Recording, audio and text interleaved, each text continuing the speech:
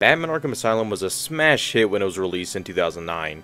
After years of bad Batman games, the Caped Crusader finally got the gaming outing he deserved. And naturally, since the game was a success, a sequel followed shortly after. Welcome back to Batman Arkham Thon, where today I'll be talking about the peak of Batman Arkham, Batman Arkham City. During the development of Arkham Asylum, developer Rocksteady already knew with the next game they wanted to set it in Arkham City. They even included an Easter egg that went unnoticed for years. In Warden Sharp's office, you could blow away an unmarked wall and inside, find a hidden office with plans for the prison. By early 2009, people working on Arkham Asylum were being moved to Arkham City's team as they started to develop its story. This time broadening the scope with a larger world to explore and more iconic foes to face, Batman Arkham City swooped its ways onto the Xbox 360 and PlayStation 3 in late 2011, with a special edition releasing for the Wii U a year later, Armored Edition. But like its predecessor, I will be playing the version included in Batman Arkham Trilogy on Switch. Please don't get mad at me. Well, just like Asylum, let's start with a rundown of the game's story, including Catwoman segments. While this wasn't in the base game at launch, it was always DLC and has been included with pretty much every release of this game since the original. It's hard to imagine Arkham City without these segments. Catwoman tries to steal something from Two-Face but is caught. Off to a great start. Meanwhile, Bruce Wayne is outside of Arkham City protesting when all of a sudden the prison security, Tiger Guards, ambush and knock out Bruce. When Bruce comes to, he's face to face with Dr. Hugo Strange, the man in charge of the prison. He reveals that he knows Batman's true identity and ominously states that Protocol 10 is ready to be initiated. Bruce is then checked into Arkham City, and while trying to help out reporter Jack Ryder, he's knocked out and taken by the Penguin and his crew. When Bruce awakens, Penguin starts squabbling about his beef with the Waynes and tries to strike Bruce, but Bruce counters, breaking Penguin's hand, breaking free,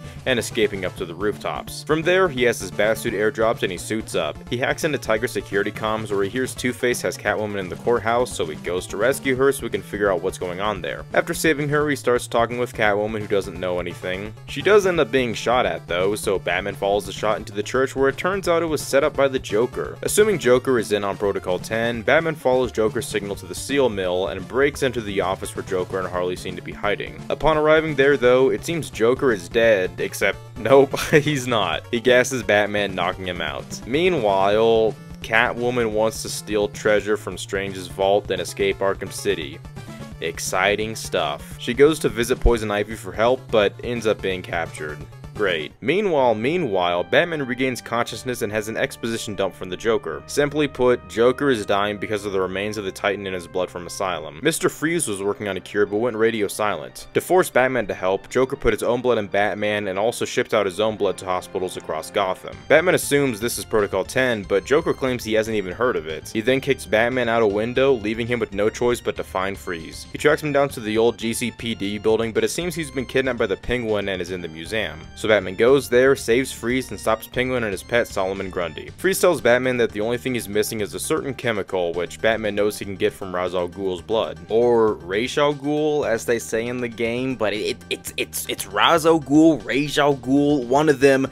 What the fuck? I'm just gonna say Ra's al Ghul. If that's wrong, who gives a shit? And conveniently enough, one of Raz's ninja are in a display case in the museum and break free, leaving a bloody path to where Raz is hiding. As Batman descends the sewers into the abandoned Wonder City, he gets close to dying from Joker's blood, but reunites with his old love Talia, who is also Raz's daughter. Everything here is just so convenient. Batman agrees to take a trial to be Raz's successor, getting a drink that temporarily heals him. After passing the trials, he ends with Raz and ends up fighting him after he reveals all he needs is Raz's blood. Batman gets the blood and takes it back to Freeze, but Freeze now wants Batman to save his wife, which Batman refuses to do, leading them to fight. After defeating Freeze, they realize Harley stole the cure while they were fighting, so Batman heads to the steel mill to face Joker. After a fight with him, Talia allows herself to be taken by the Joker, and Batman gets knocked out because Strange became Protocol 10. Cut back to Catwoman, who is now convinced Poison Ivy to help her. Isn't that convenient? So Catwoman infiltrates Strange's vault, but at the last minute decides to go back and help Batman. So she goes and helps Bruce, who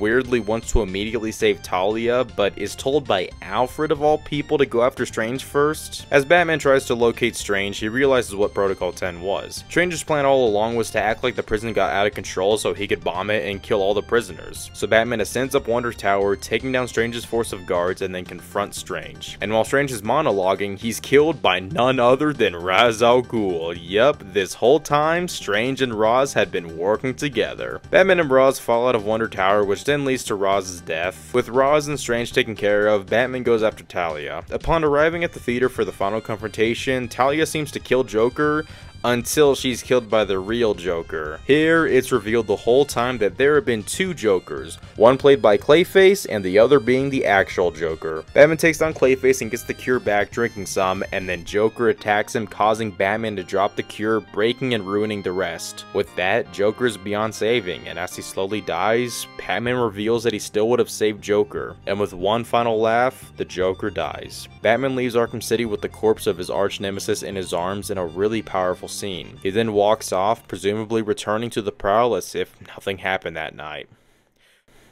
Oh, and a Catwoman story. She plans to finally leave the city. Two-Face tries to blow her up. She goes to the museum and defeats him, and he tells her that he stole all of her stuff and hid it around the city. I am so glad we had all that Catwoman stuff in there. The story of Arkham City is sublime. Trying to tell it concisely is a bit tough. It's not a long story, but there's a good amount of depth. It's a really engaging narrative that is a fantastic continuation of Asylum's story. The dynamic between Batman and Joker in this one is fascinating. I didn't mention it last time because I didn't find it crazy relevant, but in these games, well, except for one, Batman and Joker's actors reprised their roles from Batman the Animated Series. Mark Hamill as the Joker, and the unfortunately late Kevin Conroy as Batman. And these two are, in my opinion, the best actors to ever play their respective roles. Conroy has this very distinct voice. It sounds perfectly deep and menacing for Batman, but as Bruce, he does the professional billionaire really good as well. Of all the actors who have played Batman, Kevin, in my opinion, has had the best voice for the role,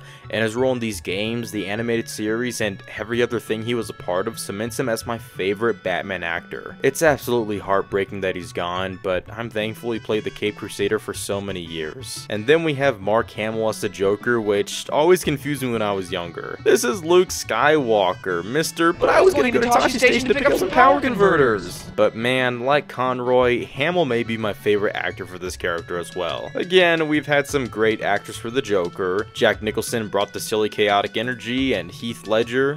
He had this weird thing where he wouldn't stop licking his lips. And as I said, these are good actors who did a great job, but Hamill's performance, man. He reaches the chaos of Nicholson's Joker with the over-the-top ideas of Ledger's Joker to bring us the best of both worlds. These two are truly a dynamic duo, an incredible Batman and Joker duo, and once again, it was absolutely crushing to hear of Conroy's passing in November of 2022. It says so much that Mark Hamill has retired from the role due to Conroy's passing. After all, who would the Joker be without his Batman? These two legends would reprise their roles once more in Arkham Knight, but I mainly wanted to talk about them here because this is where so many of their best moments together occur. The way they play off each other is so good. And this moment... You want to know something funny? Even after everything you've done, I would have saved you.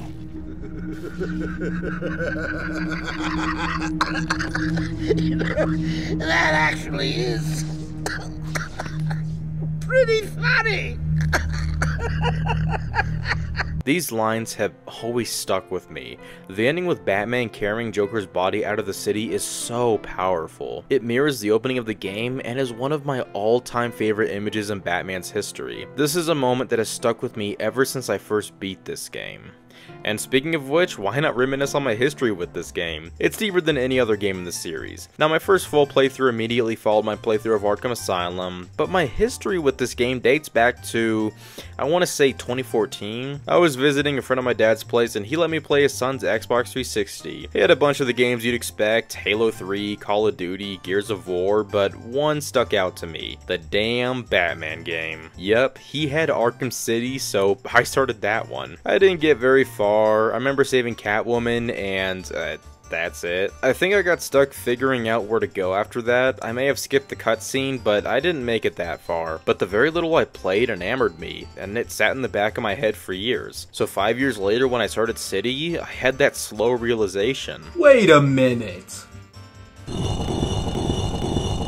I've played this before! It was awesome seeing the rest of the game for the first time. But do remember, this was still on that crappy old computer, so it looked like this. But again, I didn't care. That's how good this game was. Gameplay wise, it expands upon the foundation that Asylum said. It's still a Metroidvania, but this time in an open world. Yes, you now have Arkham City to explore, and it's okay. Now it is really cool to have a city setting to explore as Batman, and traversal is so much more fun than Arkham Island. There are constant grapple points to grapple and glide from. Traversal here is vastly improved, although the world design is a bit odd. It's this weird horseshoe shape, so when you go from one side of the map to the other, you have to do this big loop around the base of Wonder Tower, which is weird. But Arkham City is way cooler to explore than Arkham Island. Like last time, there are a ton of Riddler trophies scattered around, each one of them unlocking concept art, character trophies, challenge stuff, whatever. And there also is a series of side quests that you can follow as you get the trophies, but I've never really bothered doing it. As for other things that return from the first, the combat is here and still as amazing as ever. It still has the fantastic counter system and free flow combat, not to mention all the new tools Batman gets in this game that gives you more potential in combat, and especially the Predator segment. When an enemy with a gun sees you, you can drop one of these to create a burst of smoke. You can of course escape, or you can even use a temporary cloud to defeat an enemy quickly. And then the rest of the new tools, like Mr. Freeze's jammer, which can be upgraded to jam guns. I love picking off enemies one by one, leaving one left, jamming their gun, then dropping down in front of them just for them to realize their gun is jammed. It truly makes me feel like I'm a threat to these guys, someone they should all fear. But these Predator segments were also very prone to jank. I'd say even more than Asylum's were. They could still be fun, but I also found myself getting very frustrated at them. And speaking of fun but also frustrating, the Catwoman sections. As I mentioned earlier, this launch has paid DLC, but is included in like every re-release, but man, could you tell this game wasn't designed around her. The first Catwoman segment is the first bit of gameplay where you just beat up Two-Face's thugs. While their moves are different, at the end of the day, it still comes down to pressing the attack and counter buttons. The second part is after Batman is knocked out by Joker. It's when Catwoman goes to visit Ivy, and she does, fighting a bunch of thugs, then gets captured. Then she disappears for a few hours. This happens like an hour into the game, and she doesn't reappear until like the last hour. So cut to when Protocol 10 starts and Batman gets knocked out. Poison Ivy agrees to help her, so Catwoman breaks into Strange's vaults, takes care of the thugs, grabs the valuables, then is faced with a choice. She can leave Arkham City and leave Batman to die, or leave Strange's valuables behind and go help Batman. Now you can just leave Strange's vault and the game can end right there, but it just rewinds after the credits and you're forced to make the choice again. And lastly, as an epilogue, Catwoman goes back to her apartment. Well, that was an anticlimactic way to end her story. Well, Two-Face did rig her place to explode, but cats have 9 lives, so take that. After Batman defeated the Penguin, Two-Face took over the museum, so she goes there, defeats Two-Face, and he reveals that he spread her belongings all over the city. Let's hear it for random padding. So after you beat the main campaign, you can switch to and play as Catwoman whenever. Man, I wish I was fun. I hate her traversal. She uses her whip to grapple, but she has to climb, and you have to press these at the right time, and I can never get the timing right. I'm only ever too early or too late, and it's so annoying. I appreciate the idea of giving you another character to play as, but man, I wish she was more fun to play as. Well, on the positive side, let's talk about the boss fights. There are only a few, but they are some of the best in the series. First off is Solomon Grundy. You have to destroy these generators to weaken Grundy. It's a fun fight where you run around, quickfire explosive gel on these generators, then you beat the hell out of him. He keeps regenerating, and there's some quick time events that, while are a tad lame gameplay wise,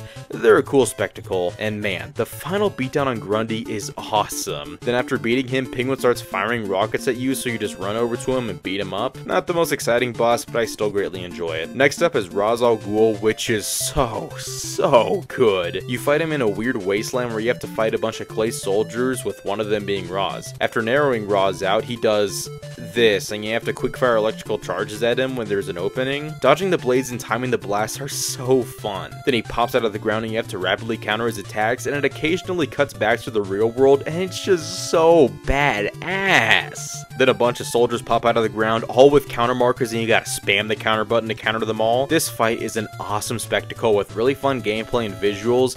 It always stuck out to me. Then we have Mr. Freeze, who, you have to approach his encounter like a Predator section using stealth to attack him. But each attack you use, he integrates a countermeasure so you can't use that strategy strategy again. When you've played this game so many times, it's a quick fight. But man, the first time around, it's so cool scanning the environment, trying to find new ways to attack him. Then there's Joker, where you have to fight him alongside a bunch of thugs. This is like the ultimate test of your combat abilities, having to fend off like every type of enemy in quick succession. It's a really fun fight that feels so good to beat. You can maybe count Hugo Strange as a boss, but all you have to do is stealthily take out some guards. But the actual final boss is Clayface, who is big monster to end the game on. It's not a hard fight, just dodge and throw ice grenades at him. Occasionally you'll pull Roz's sword and slice him up, which is pretty cool. The second part of the fight happens down in the Lazarus pit, where you slice up Clay goons with a sword, then throw ice at Clayface when he gets up. As I said, it's an easy fight, but a fun one to end the game on. The bosses here are way better than the bosses in Asylum.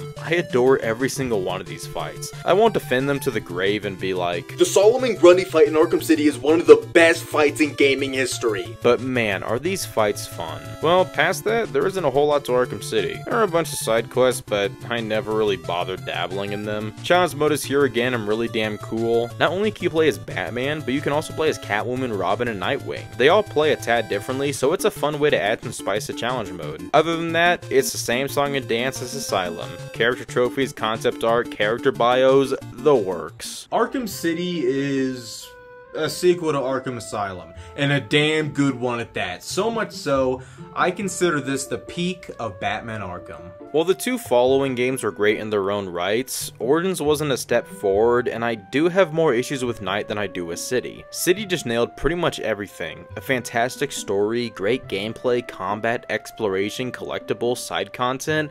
It really was more proof that Rocksteady knew how to make a Batman game. As I said, Origins and Night are great, but I find City to be the most consistently good game in the series. Arkham City will always hold a special place in my heart, regardless of how bad this box art is. Like, what the hell am I even looking at? And considering that I see it as the peak of Batman Arkham and it's only the second game in the series, that means it's only downhill from here. Poor me.